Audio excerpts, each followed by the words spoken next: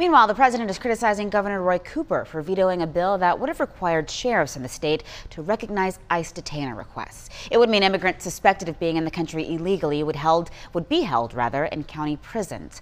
President Trump tweeted saying in part, "This is a terrible decision for the great people of North Carolina. He should reverse his decision and get back to the basics of fighting crime." Governor Roy Cooper has called the measure unconstitutional and politically motivated. Several newly elected sheriffs, including Forsyth and Guilford County sheriffs, promised to cut ties with ICE.